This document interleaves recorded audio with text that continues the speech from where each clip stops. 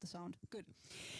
My name is Katrine Krogh Andersen. I'm the Dean of Research at the Technical University of Denmark, and I'd like to welcome you all to this H.C. Ørsted lecture today by our guest visitor from University of Berkeley, Stephen Louie. We're most happy to have you visiting today at DTU.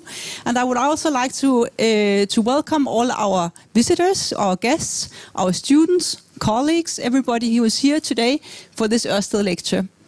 Ørsted lectures have been taking place at DTU for about 20 years, and they're an opportunity for us to invite you all to talks by some of the world's most prominent scientists on fascinating and inspiring themes of their research, and make us all aware of what's happening out there and inspire hopefully some of you students, but also some of you as scientists, as who work at DTU, and get a look at what is happening other places than our university, and hopefully also to build up or strengthen collaborations for the future.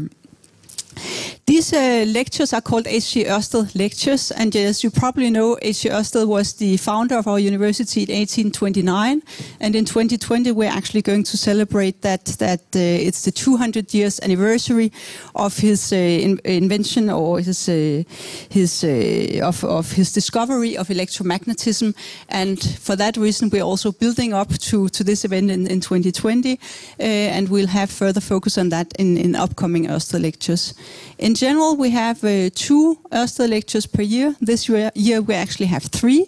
So the next one will be on the 4th of December, and you might already want to put that or highlight that in your agenda, so you're ready to be here again for the next lecture. But I think with that, I will pass on the word to Professor Carl Wedel Jacobsen from DTU Physics, who will give you a further introduction to Stephen Louie and this talk today, which is called The Fascinating Quantum World of Two-Dimensional Materials. And I'm looking forward to learn more about that. Please, Carsten. Thank you. So, ladies and gentlemen, Professor Louie. It's a great pleasure and honor to introduce Professor Stephen Louie as today's Ørsted lecturer. Steve Louie received his Ph.D. in physics from the University of California at Berkeley in 1976. After that, he worked at the IBM Watson Research Center, Bell Labs, and the University of Penn. And then he returned to UC Berkeley in 1980, where he is now professor of physics, and he is concurrently a faculty senior scientist at the Lawrence Berkeley National Lab. Steve Louie is an elected member of the National Academy of Sciences and the American Academy of Arts and Sciences. He is a fellow of the American Physical Society and the American Association for the Advancement of Science. He has received many prizes and awards, and to mention some of them, he is recipient of the APS Aneesur Rahman Prize for Computational Physics, the APS Davisson-Germer Prize in Surface Physics, the Materials Theory Award of the Materials Research Society, and also the Foresight Institute Richard Feynman Prize in Nanotechnology. He's also a Jubilee Professor of Chalmers University here nearby. Stephen Louie's research lies within the field of theoretical condensed matter physics and nanoscience. To put his work in a bit of historical context, then the basic theory behind his work, namely quantum mechanics, was born about 100 years ago. And in the beginning, the focus of the new theory was very much on atoms and molecules, but during the last century, quantum mechanics gradually made its way into the understanding of condensed matter systems and materials. Much of the basic understanding of how electrons behave and how they control material properties, including, for example, superconductivity, was developed around 1960 or in the 1960s. I can mention here, as we're in the Nordic countries, that some of the seminal contributions to this development were actually made by several Swedes, including Lars Hedin, Stig Lundqvist, and Bengt Lundqvist. And their work led to the rather peculiar term called the Swedish electron gas. Okay, as if the last couple of decades has seen 2 dramatic changes in condensed matter and material physics. Probably more, but I'll just mention 2. The first one is the ability to experimentally control and investigate matter at the nanoscale, leading to the new field of nanotechnology. The other change, and this is where Steve Louie's work also comes a lot into play, is the incredible increase in computational power, which means that today quantum mechanics is not only a beautiful theory, but also a precise tool to understand and predict the properties of real materials and nanostructures. Steve Louie has been one of the leaders in developing computational methods to calculate the properties of real materials and nanostructures directly based on quantum mechanics. He has, if you like, taken the Swedish electron gas from the 60s and made it into a theory and a computational approach applicable to real materials. His many contributions include the development of new computational methods to calculate electronic excitations in semiconductors at surfaces and in nanostructures. His main interest the last decade has been on low-dimensional systems, where he has pioneered the quantitative understanding of graphene and other two-dimensional materials. If you like some numbers, then his impact has been tremendous. He has more than 60,000 citations, and his H index is well above 100. So with these words, it's a great pleasure to give the word further on to Steve Louie so that he can enlighten us in this Ørsted lecture on two-dimensional materials. So, please.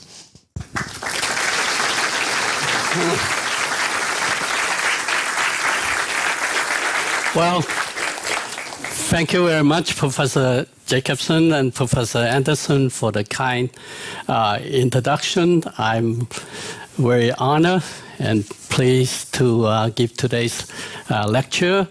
Of course, I would like to thank the selection committee for giving me this honor also. So what I would like to do, I was very humbled by the list of former speakers in this series of lectures. So what I would like to do today is basically share with you some of the recent work that we have done in the area of atomically thin two-dimensional materials. So as you all know, materials has played such an important role in the development of humankind that we use them to label the major eras of human history. So this is a figure that I stole from the website of the materials department of Loughborough University in UK. So it shows you that starting from the Stone Age, millions of years ago, all the way through the Industrial Revolution, Machine Age, to the present date.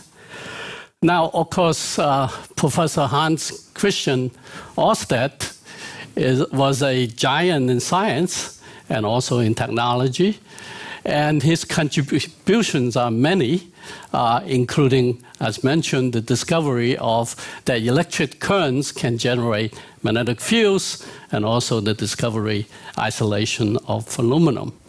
And his contribution, of course, certainly were essential elements for the Industrial Revolution and Machine Age.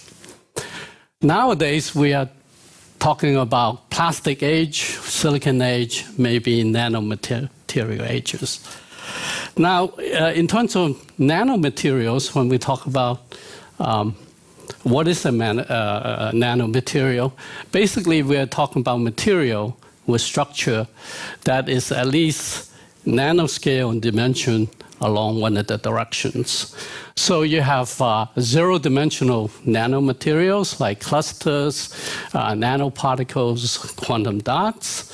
1D materials like carbon nanotubes, nanowires, nanorods. And then you have the 2D materials, including semiconductor quantum wells, graphene, and so-called atomically thin 2D materials.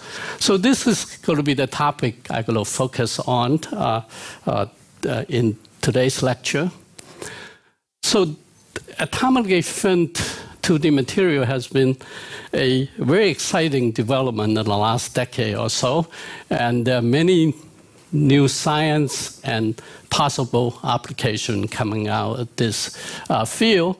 And most well-known example among this class of material is graphene, which is basically a single layer of graphite. Of course, there are many layer materials in nature, and one could also, and one has, many experimenters has done exactly that, taking such a material and make atomically thin one or two layers. So here I showed a number of examples. This class of so-called transition metal dicarbonate systems, which are, unlike graphene, they can be semiconductors, metals, or even superconductors. So that greatly enlarge the property of 2D material going beyond graphene. And you have the big gap insulators like boron nitride.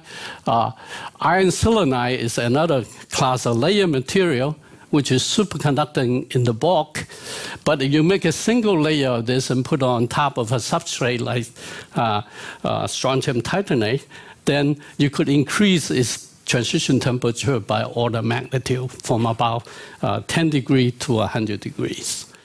And you could also have 2D material that becomes a ferromagnet, even at low dimension.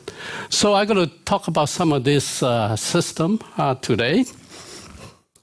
And of course, there are many researchers working in this area now. As I mentioned, there's much excitement, and many of the advances in the field, in fact, are made in this university, DTU. So in addition to look at individual layer materials, because these are materials that weakly interacting perpendicular to the direction of the plane, one could imagine making a combination of this material by just stacking them up and get you materials with very, very different properties. So that's the dream in this field. In fact, there have been some example of this kind of fabrication in several laboratories. So in this talk, I will mainly talk about the transport and the optical property of 2D systems. Because the restricted geometry, the property of this kind of material are greatly influenced by quantum confinement, enhanced electron-electron interaction, and redimensionality, reduced dimensionality, and symmetry effects. And this kind of effect often lead to novel properties and phenomena that usually do not exist in the bulk. And they are also often useful in applications. In particular, because you're talking about atomically thin systems, their property can be actually tuned and controlled by gating and environmental screening, as you will see later. So this is basically the outline of my talk. I'm going to begin with some basics regarding to solid-state physics, because I'm told that this is quite a wide audience. And then I'm going to talk about the photophysics of quasi-two-dimensional crystal, and then move on to talk about graphene nanoribbons, which turn out to be very interesting topological electronic materials, and discuss a new set of selection rules for optical transition in 2D materials, then talk about magnetism in 2D, how we could control it, and then finally, if I have time, which I might not have, is to talk about some weird electron transport in 2D direct fermion system in the presence of disorder. So let me begin with some very basic physics regarding to the solid state crystals. I'm apologizing to the experts in the audience. This is basically what you learn in first year solid state physics. the first thing I would like to mention, which I will use very often, is so-called Bloch's theorem. Felix Bloch proved, after the normal quantum mechanics, that for a periodic crystal, because of the crystalline periodicity, the electronic states in a crystal actually extended propagating states. You could write a wave function in this form, where you have a wave vector k, and u is a periodic function, which look exactly the same in every unit cell. And then the energy of the electronic state can be labeled by a quantum number k, the wave vector, and some other quantum number n. So you end up with having a band structure look like that, E versus k. Another thing that one could deduce from crystalline symmetry is that the distinct physical states can exist only in a finite region of K-space, and that's called the Brillouin zone, which I will make use of later. And the Brillouin zone, in fact, is a compact geometric manifold. So in one dimension, it's a circle. In two dimension is a torus, and then in three dimension is just a higher dimensional torus. Another challenge in understanding condensed matter system is that you really have a system of many interacting electrons. So for many properties, one needs to use field theoretical many-body techniques, which Professor Jakobson has mentioned regarding to the Swedish electronic gas. And it turns out nowadays, for moderately correlated electron system, one could actually solve this problem numerically from first principle using many-body perturbation theory. So let me now turn to quasi-2D system. They're going to be, we're going to look at the spectroscopic and transport property of such systems. So two things I would like to emphasize or remind you from the beginning. One is that you do have enhanced Coulomb interaction in such system because you're in restricted dimension. The electrons cannot avoid each other as much. And the second thing, which is less well known, is that you can have very strange and strong spatial screening dependent between interacting particles in such a system. And I will illustrate this through this cartoon here. Suppose this is your two-dimensional crystal. You have two charges, I say an electron and a hole here, and they're interacting through the Coulomb interaction. Now, when the two particles are very close to each other, then the particles in between cannot really screen the Coulomb interaction. So there's very weak screening. But when the two particles are further away, then the other electron could screen the Coulomb interaction. So you would expect the screening to increase as a function of distance. And in the three-dimensional bulk material, that would quickly saturate to a constant screening for, say, a semiconductor. But in this kind of 2D system, you see that the Coulomb line actually go outside of the sample because we live in a three-dimensional world.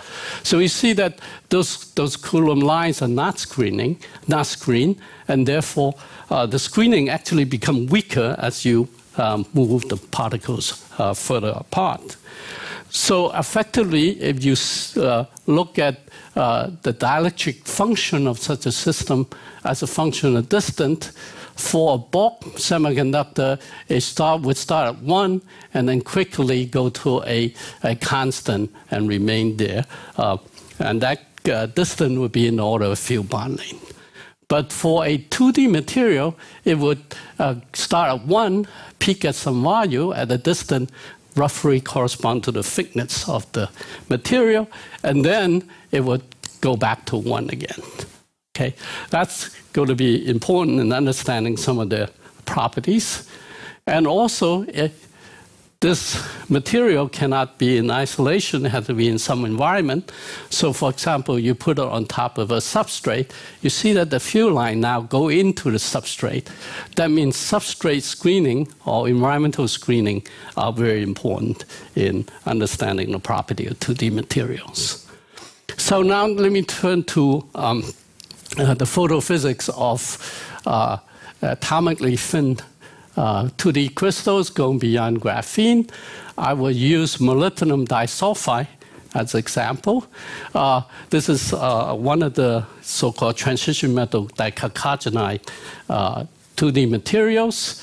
For this example, the material is a semiconductor. It has very strong light-matter interaction.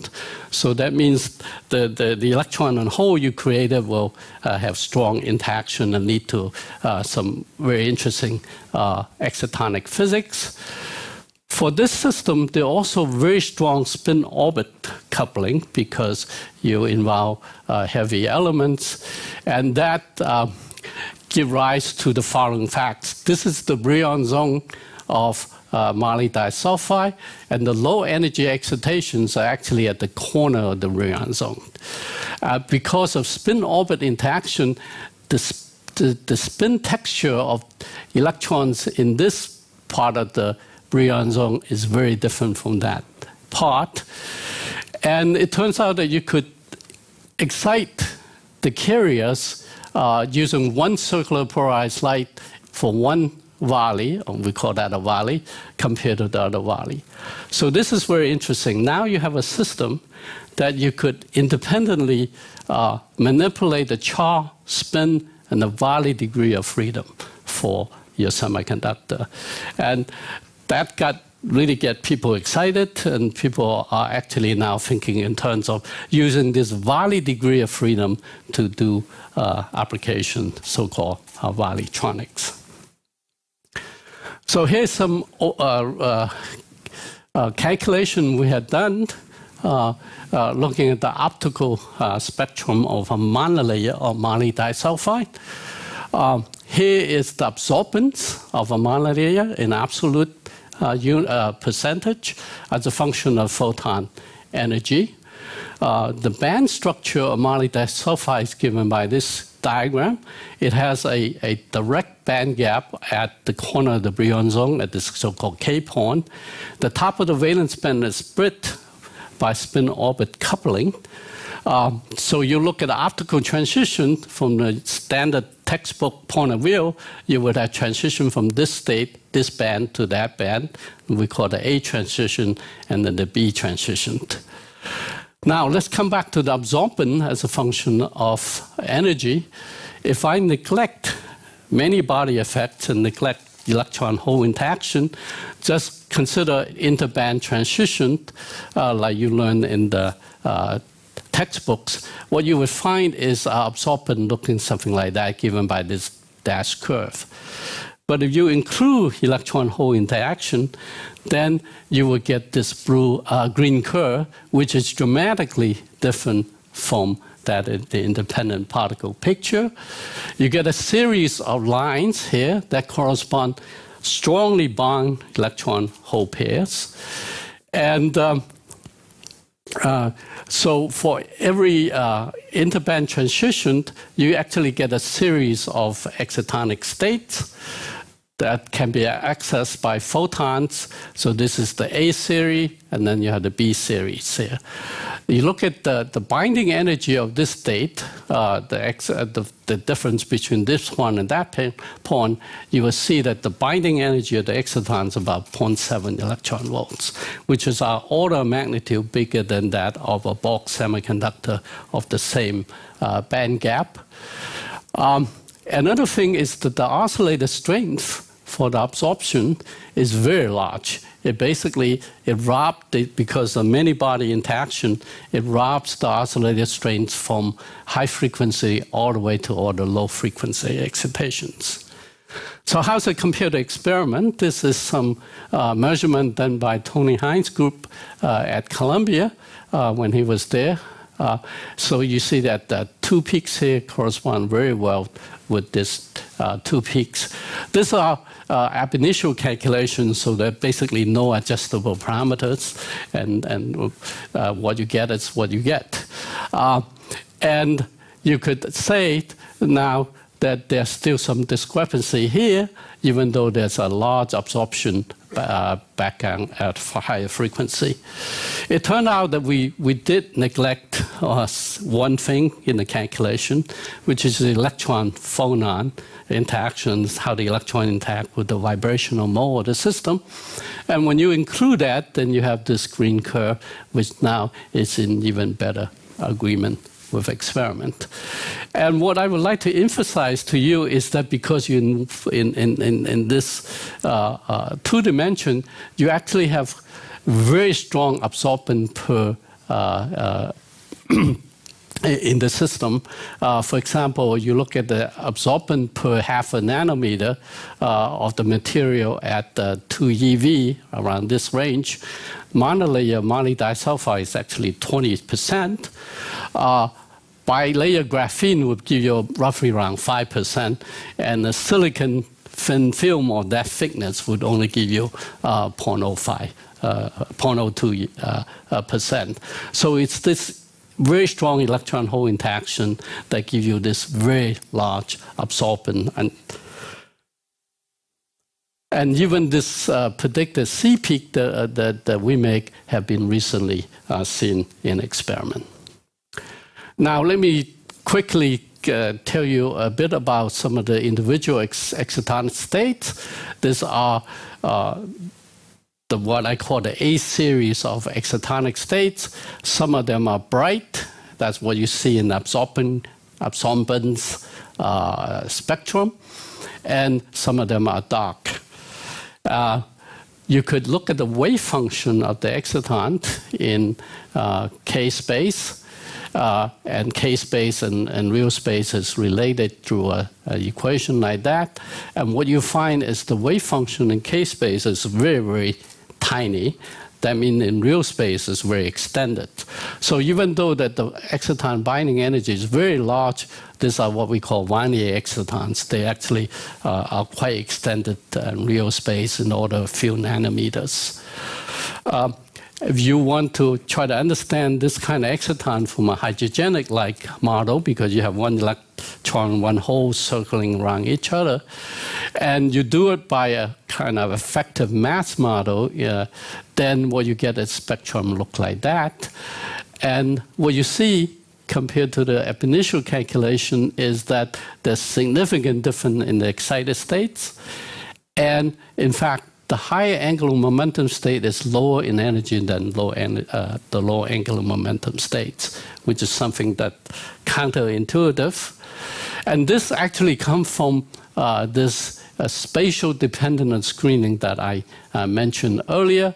That is, the 1s state has a tighter radius, so it sees the big peak here, and the interaction is green.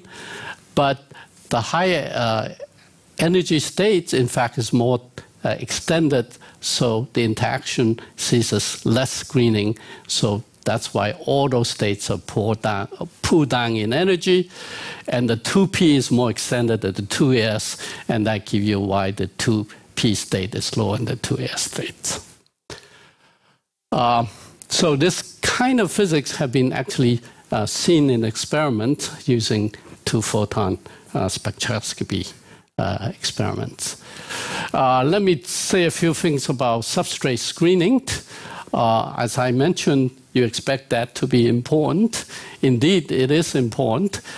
This, as an illustration, what I'm showing you here is a monolayer of moly diselenide on top of a graphene layer as a substrate. If I have a point charge in such a moly diselenide monolayer, that point charge, because of the presence of the substrate, will induce some screening charge, and this is the screening charge that completely due to the fact that you have a substrate over there. So you see it's quite large and quite complicated, and you have to include this kind of screening in your understanding of the property of material. So screening in general is non-local, and it's actually frequency dependent. So the consequence of this is that depending on what substrate you put your material on, you could change the band gap of that material by more than 50% in some cases, and you could change the exciton binding energy by a factor of 2 or more. So when somebody tells you the property of a 2D material, you should really ask, what environment this material is in. Okay, another thing that we discover regarding to 2D materials is the dispersion relations of the excitons in 2D can be very different from that of 3D. For example, so far we've been talking about Q, the center mass momentum of the exciton, very small because that's how you generate it with light. But finite momentum, center mass momentum excitons do exist, and you could measure using different experiments, and they are important in a number of physical processes. Now, for a bulk semiconductor, you would expect the dispersion relation, that is the energy as a function of the center mass momentum of the exciton, to be of this form. The momentum squared divided by some mass. The mass will be something like the electron mass plus the hole mass. However, this is not true in 2 dimensions for some of the excitons. What we find is that indeed, because of, again, many-body interaction, because there's really not a hole interacting with electron. The excited electron is actually interacting with all the other unexcited electrons in your crystal. And that leads to the interaction to have a what we call exchange turn. This exchange turn, in fact, can modify the exciton dispersion relation by a huge amount. So here is a case of moly disulfide. I'm just plotting the exciton energy as a function of the center mass momentum. It's quite complicated. I just want you to focus on this one branch. This branch actually have a linear dispersion relation. So it behaves like a massless particle, and with a velocity that's about 1,000th time of the velocity of light. And this feature turned out to be true for all atomically thin 2D semiconductor. It's basically come from this exchange interaction that naturally come out from the many-body interaction in the real material. Now let me turn to graphene nanoribbons. Graphene is a single layer of graphite. Suppose I take graphene and cut a ribbon now with a diameter about 1 nanometer. Then we call that a nano ribbon. It's a width of about 1 nanometer. And of course, you could cut it out in different ways. Depending on the way you cut it, you could have different edge shapes. This is called zigzag nanoribbon, and this is called armchair nanoribbon, and you could make shapes in between. And about 10 years ago, we find that this kind of nanoribbon, in fact, or semiconductor, they can have very interesting electronic and magnetic properties. At the time we studied this kind of nanoribbon, it's basically an idealized model from a theorist's point of view. But now there are actually tremendous renewed interest in the nanoribbons because experimentalists now could actually make this kind of nanoribbons using a bottom-up synthesis procedure. And one could actually now make perfect armchair or zigzag graphene nanoribbon with a width around 1 to 3 nanometer and length that go up to several hundred nanometers. And these are synthesized through a molecular precursor method, either on a surface or in solution. So the procedure is actually quite simple. First pioneered by Roman Fasel. What you do, you take some precursor molecule, you draw on a surface, you heat it up, and then they just polymerize and form an almost perfect armchair ribbon here. And here, what we call is a 7 armchair ribbon because there are 7 rows of carbon atoms to make up the width of the ribbon. If you start with a separate molecule, a different molecule, you would end up with a different width ribbon. And in fact, if you start with a precursor molecule with some dopant in it, then you will form a periodically doped graphene nanoribbon. And one could also form ribbons of this weird shape that have been done. And also, by combining these 2 molecules, you could form heterojunction of nanoribbons. So what we have done lately is try to examine the topological property of this system and see how it could change their properties. So now, before I come back to the ribbons, let me tell you a bit about, remind you a bit about topology. Topology is basically a study of global property of an object that's preserved under continuous deformation and that's characterized by some invariance. So for example, a ball is different from a donut, and you cannot transform a ball into the donut. And so for a 2-dimensional surface, this is usually characterized by an integer. So topology is a property, a global property. And on the other hand, geometric properties are such as curvature are local properties. But the integral over local properties often may characterize the global topology of an object. So a famous example would be the Gauss-Bonnet theorem applied to a 2D surface. If you integrate over the Gaussian curvature of a compact 2D surface, it will be always equal to 4 pi times 1 minus an integer. So for a sphere, that integer would be 0. For a donut, it would be 1. And now if you look at the electronic structure of a material, it turns out that the topology of the electronic state in the Brillouin zone, which is a compact object that I mentioned in the beginning, the role of local geometry is actually taken by a quantity we call the Berry connection. It's defined through this relation where U is just the periodic part of the Bloch's wave function.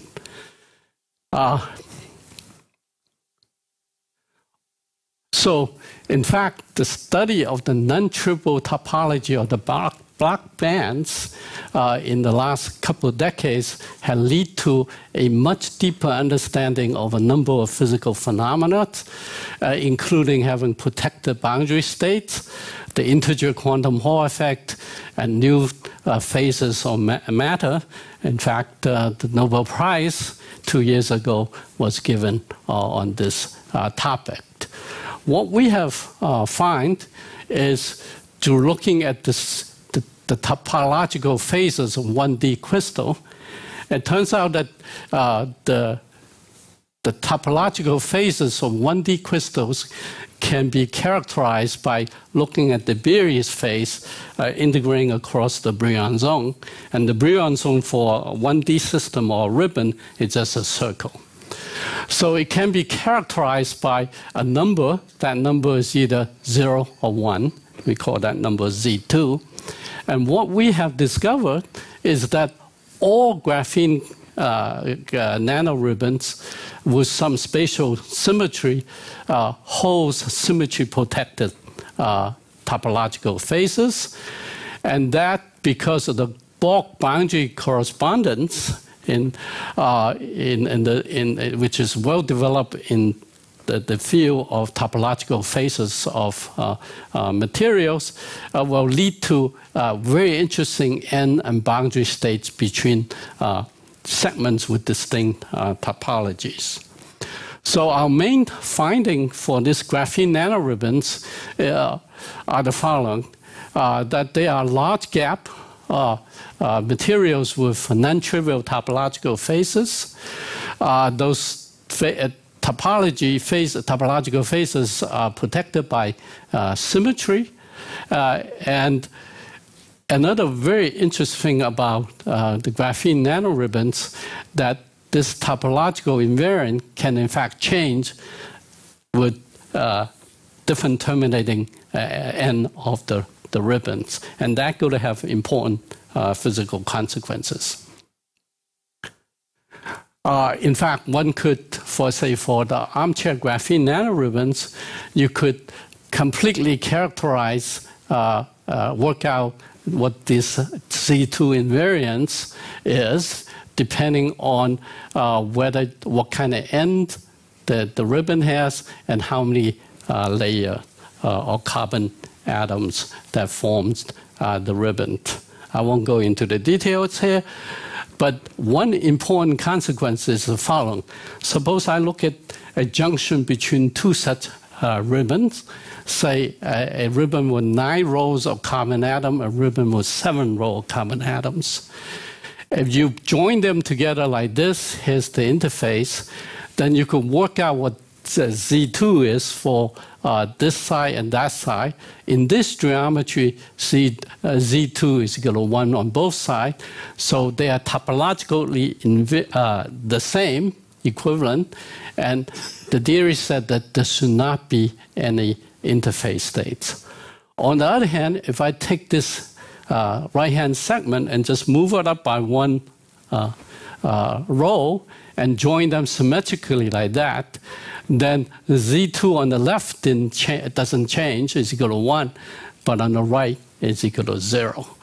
And that says that you have a junction of topologically invariant objects, and that should give you an interface state, a topologically protected interface state. Indeed, this is a plot of such calculated interface state. And this should have some interesting physics associated with it. I will come back to that later. Now, what if I look at a single isolated ribbon? Then if you look at the end, then it's the junction between the vacuum and the ribbon. The vacuum is a trivial topological phase. Z2 is equal to 0. But inside, Z2 is actually equal to 1, so that you expect there to be an end state here. And indeed, you look into the literature, you will find that people actually have seen this end states. These are some STM images of the end of exactly this 7 armchair graphene nanoribbon. So you see that this is the end state and this is the end state, although the people have not interpreted in terms of this kind of topological phases. One could also change the topology of the electronic state by introducing dopants. Here is a junction of pristine graphene nanoribbon, and this is one with the dimer, boron dimer dope case. That's a case that actually people make already, as shown earlier. And because the dopants introduce defect bands in the system, it actually changes the invariant Z2 to 0, and that gives rise to interface state. And this interface state, again, is of topological origin, so it's protected. And it turns out that you have a periodic junction of this kind, then it would, those interface state would be robust spin centers. They are coupled antiferromantically. So that's very interesting, because now you could make a superlattice of this, then you would have a quantum spin 1/2 chain with tunable nearest neighbor coupling strength. Together with the experimentalists, we actually try to build such a superlattice. At this point, we are trying to make a 7-9 periodic array of such superlattice. So as I mentioned, for 7-9 junction of this symmetric geometry, there should be an interface state. So you put them together to form a superlattice, then you should expect to have interface state here, interface state there. The 9th ribbon actually has a smaller gap than a 7 ribbon, so the interface state actually decays more into the 9th ribbon. So if you look at a superlattice like that, then you would see that the interface states should interact. They would interact stronger here than through this ribbon. So let me denote this as interaction as T1, this interaction as T2. Then you would expect the junction states, which are topologically protected, very stable to form 2 bands within the bulk band gap of your ribbon. In fact, that's what you see. Theoretically, you do the calculation. This would be the bulk gap, and these 2 bands come from the topological states. And in terms of the coupling strength, you could work out that the energy dispersion should look something like this. That's a detail. But the important thing to know is that the energy position and the dispersion depends on the coupling strength T1 and T2. So that means now you have a very stable system that you could change the band gap and the bandwidth of this topological states by just changing the length of the segment. And you would expect that the system to be magnetic if the so-called energy, on-site U Coulomb energy, that is the energy to put extra electron on the state, to be bigger than the gap. So you would expect that this system, when you tune it right, would be a magnetic system. And in fact, our colleague at Berkeley, Felix Fischer and Mike Cromie, has made such a ribbon. This is a STM image of such a ribbon. You see that you have the 7 segment here and the 9 segment over there. And they have done the STS, scanning tunneling spectroscopy measurement of the electronic density states. And this is our theoretical prediction. These are the 2 topological bands. And these are the images of those states. And here is the measure data. It has very good agreement both in terms of the position of the states and the character of the states. And this result just came out 2 weeks ago, so it's very new. Now, let me talk about another thing related to band topology. This is another thing that we just recently found.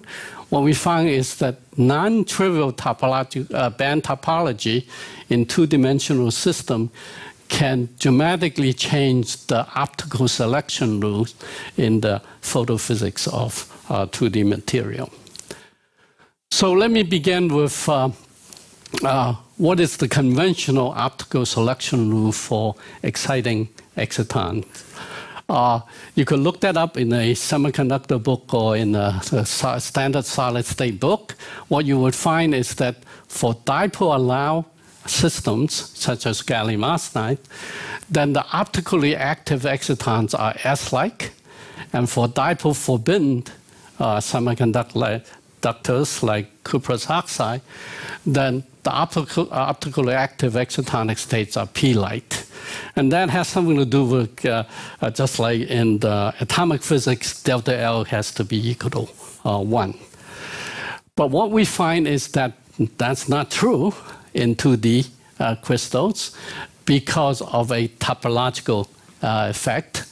I will try to illustrate this with the case of the electronic property of field layer graphene. Graphene has no gap, but if you put it on top of boron nitride, you break the two sublattice symmetry of graphene. Again, this is a detail, but it gives you a gap for the states at the corner of the Brillouin zone. For bilayer graphene, if you apply electric field to it, you also could open up a gap. In fact, that gap depends on the strength of the electric field perpendicular to the layer. So you actually have a tunable gap. And that's same with tri-layer graphene. However, the states near the band edges for this system, in fact, are multi-component states. That is, states composed of many atomic orbitals. So you think of those wave function, the components, as a component of a spinner, then what you see is that spinner would actually winds around the top of the valence band and the bottom of the conduction band. It is this winding of the wave function that's going to lead to a non-zero winding number or a topological invariance that would change the optical selection rule of the material. So let me illustrate this by showing you a couple of equations. The optical transition for exciton can be written in this form, where this A coefficient is just related to the exciton wave function, and then this matrix element is the interband transition matrix elements. And you could think in terms of either putting in a right circular or left circular polarized light, then this matrix element are just complex numbers in 2 dimensions. Now, complex number in 2 dimensions, you could think of it has an amplitude and a phase, so it's like a vector, so it forms a vector field. When you have a vector field in 2 dimensions, you could have a possibility of actually this field has a critical point and has a winding number associated with it. And that's related to the so-called Poincaré critical points and indices in differential geometry. And it's this winding number going to come into the selection rule. What we have proved is that instead of the old selection rules, that the new selection rules for 2D semiconductor is that the optical transition strain will be 0 unless the quantum number associated with the angular momentum of the exciton is equal to minus times that of the winding number of the dipole matrix element. So if I come back to my 3 example of monolayer graphene, bilayer graphene, and trilayer graphene, what you see is that this right circular and left circular polarized transition matrix elements, in fact, can have winding number equal to 2, minus 2, 1, or 2. So that means that even though graphene, all this system are dipole allowed interband transition systems, this new selection rule said that for monolayer graphene or boron nitride, S excitons are active. But for bilayer graphene in the electric field, P excitons are active, and S is very weak. And then for trilayer graphene, it's actually the P and D exciton are active. So indeed, if you do the full calculation using many-body theory from ab initio, then what you get is a result like this, which completely agree with this analytic conceptual analysis. And what's even more interesting is that, say, for the bilayer graphene case, you excite the electron, the exciton with right circular light. The prediction is that the luminescence would actually give you left polarized light, unlike the case of conventional semiconductors. And this prediction of having bright P-like excitons and very weak S-like exciton have indeed been confirmed experimentally. There's some work that we did together with Paul McEwen's group at Cornell. Or what they did is look at photocurrent measurements on bilayer graphene with different magnitude of electric field applied to it. So you see this is for small field, medium field, and high field. What they see is two peaks. One corresponds to a 2p exciton, and one corresponds to the 1s exciton. So the S states are very weakly bound, we're very weakly active, but the P states are very, very active optically. And this is our full calculation. So indeed, there are very good quantitative agreement between theory and experiment. So this is very exciting because now you have very strong tunable optical resonance with high quality factors, and that could lead to possible applications in terms of tunable infrared detectors, light-emitting diode and laser, and so on. So my collaborators are very excited about these possibilities. Let me skip this because it's kind of, but let me just say one thing. You can learn a lot about physical systems by looking at mathematics. It turns out that there are a lot of differential topology results on two-dimensional manifolds. And for example, there's a theorem called Poincare-Hopf theorem, which says the sum of the Poincare index of a compact object should equal to the so-called Euler's characteristics. So those indices are just the winding number I'm talking about. And because the two-dimensional Brillouin zone is a torus, two torus, the characteristic, Euler characteristic is 0. So that means that the sum of the winding number has to equal to 0. So that means if you have a two-valley semiconductor, the winding number 1 has to equal to winding number the opposite. So, so that's why the gaps graphene systems and the two-dimensional transition method dicogenized must have the winding number of the k-valley equal to opposite of the k-prime valley.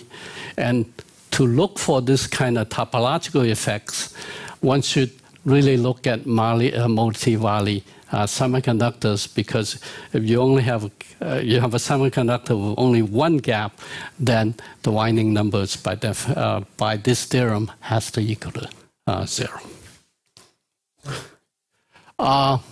Now I think I'm kind of running out of time, so let me just mention one more thing, and then I will stop.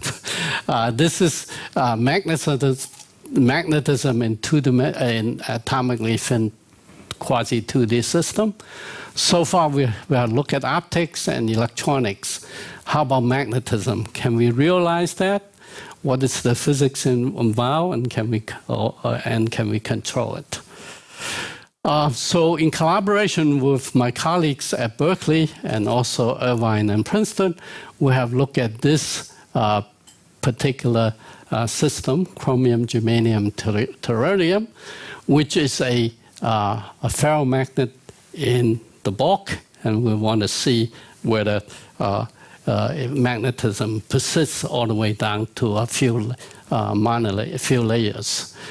Now, there's a very why is this interesting? This is interesting because there's a very famous theorem called Mermin-Wagner theorem, which states that there is no ferromagnetism or anti-ferromagnetism in 1 or 2 dimensional material in which the spins or the magnetic moments intact isotropically. And the physical reason for that is because thermal fluctuation is in hand. Fluctuations are in hand in low dimension. That would destroy magnetic order at any temperature. And in order to have magnetism, you have to have some kind of anisotropy in the interaction. So what we find is basically the following.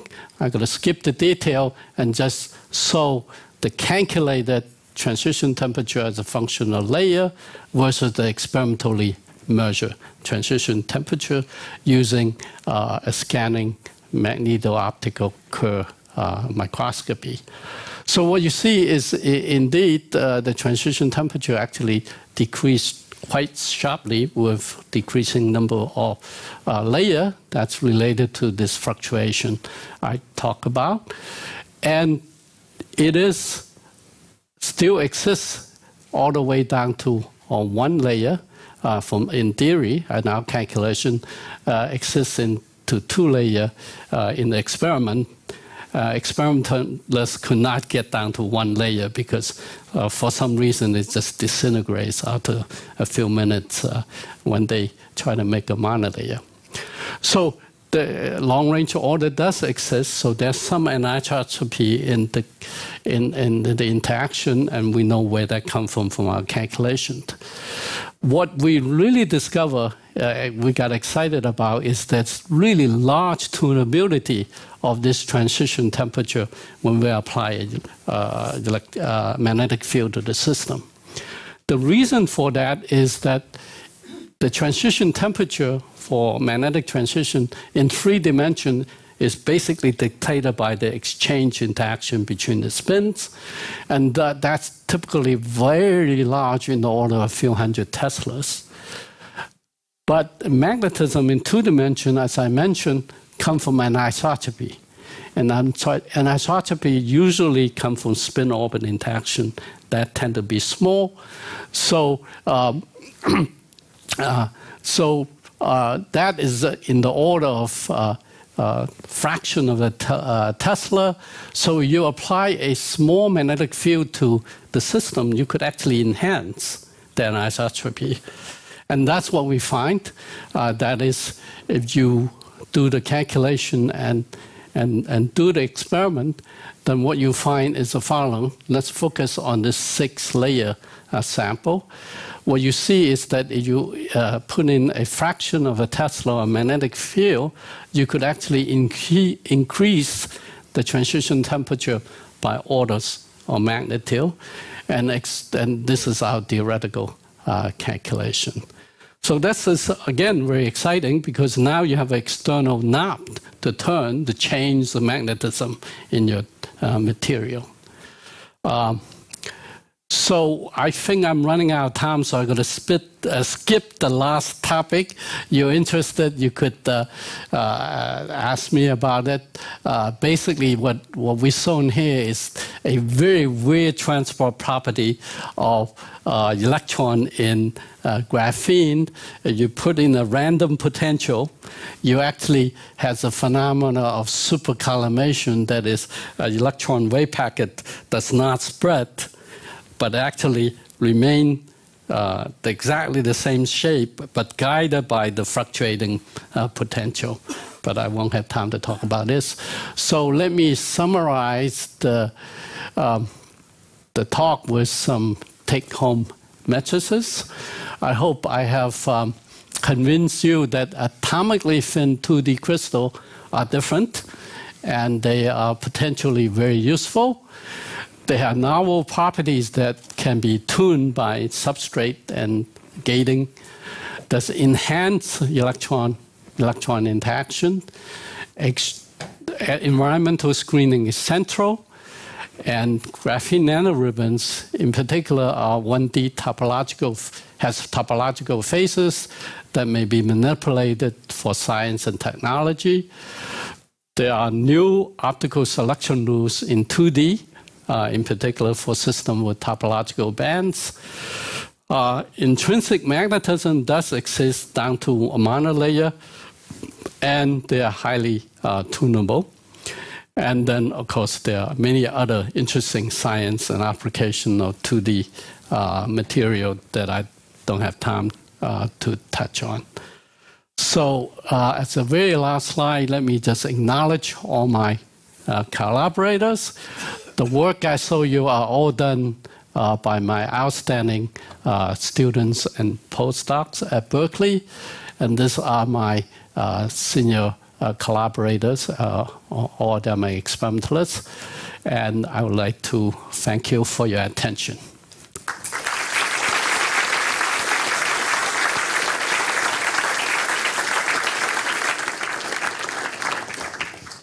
So thank you very much for this description of these intriguing phenomena that you find in 2D materials. I think we have time for a couple of questions, if you have some. I think this is a microphone that can be thrown around. You mentioned some of the technological possibilities in this. Where are some of the, the first ones that you imagine will come in actual use?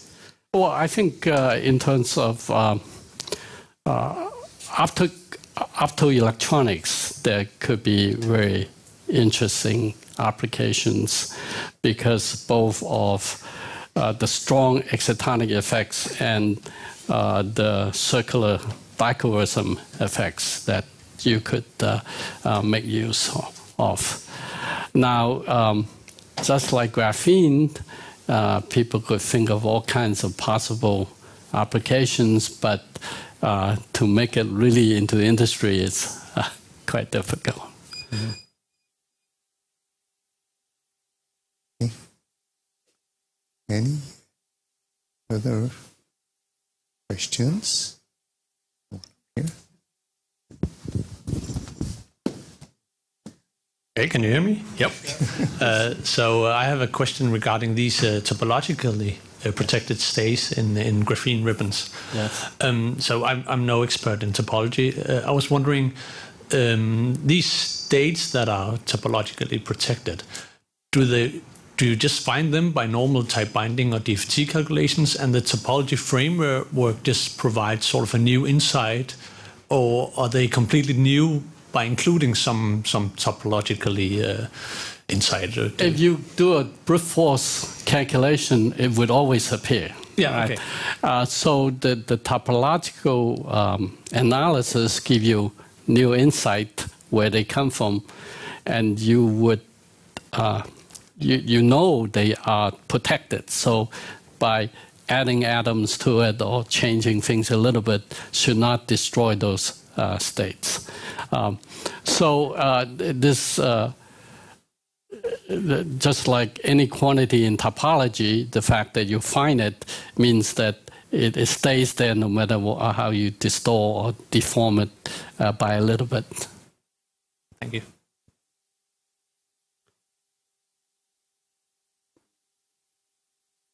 Questions?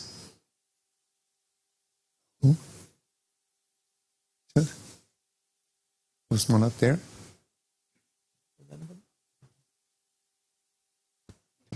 Yeah, okay. The hand disappeared again. Good. Good.